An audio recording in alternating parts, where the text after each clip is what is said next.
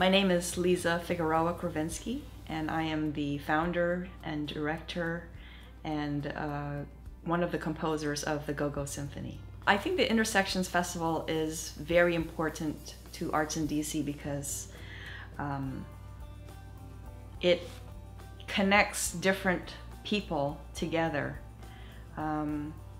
Dancers with musicians, with theater people, and encourages collaborations in the future as well as in the present. And it also bridges divides between different populations of people because we're mixing up different ideas and different types of art.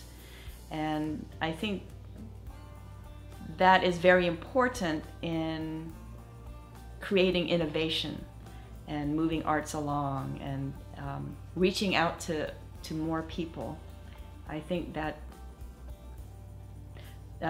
quote-unquote serious artists are always trying to find out how to reach out to different kinds of people, and this is one way to do it.